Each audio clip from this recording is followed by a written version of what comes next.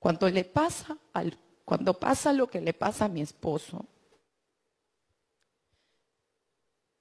quedaron muchas cosas inconclusas e incluso quedaron, y discúlpenme que lo tenga que tocar, muchas deudas flotando que yo he venido asumiendo como su esposa y como lo que a mí me corresponde.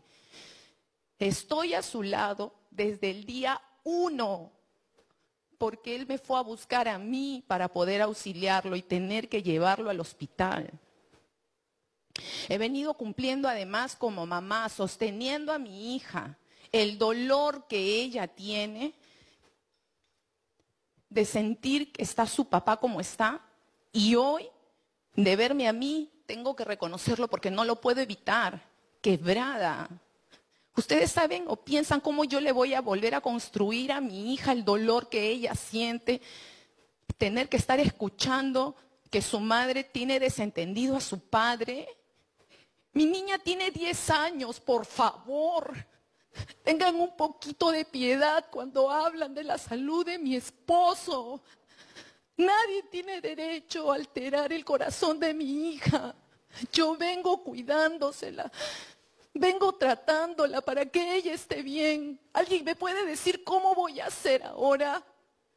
Mi esposo no tiene 2 hijos nada más, no tiene solamente una hija, tiene 3 hijos, 3 que tenía que velar.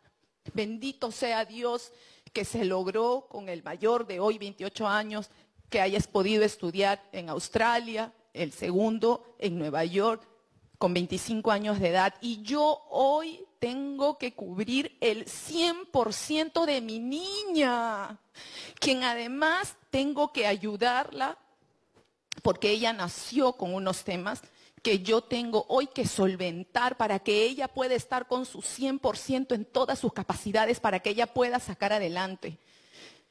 Mi esposo hoy se encuentra, sí, en un lugar donde fue a pedido de la familia, porque yo siempre quise que sí, acepto, se quedara en el hospital porque estaba súper bien cuidado y que después de eso pasara a nuestra casa,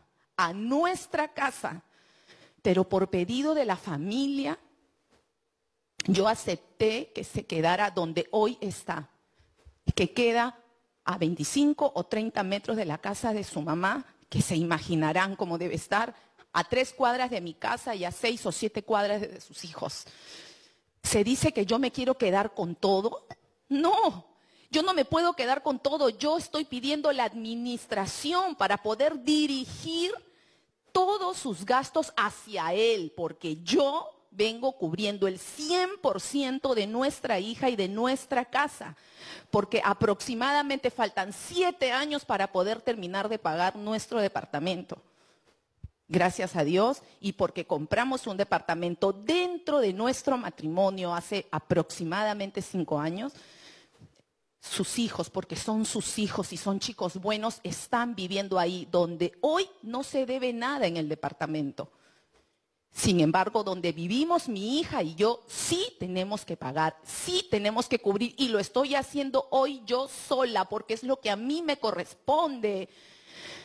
Además de cubrir los gastos que mi esposo necesita en la situación en la que él se encuentra, porque fue la familia quien pidió y ellos me mostraron el lugar y yo fui y cumplía todo, absolutamente todos los requisitos para en la situación en la que se encontraba mi esposo y el poder estar en un lugar así de cuidado con todas las enfermeras y además con un enfermero que está altamente capacitado, recomendado por la familia.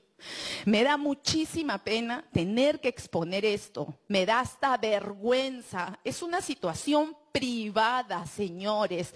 Es un asunto familiar delicado que nadie tenía derecho a sacarlo.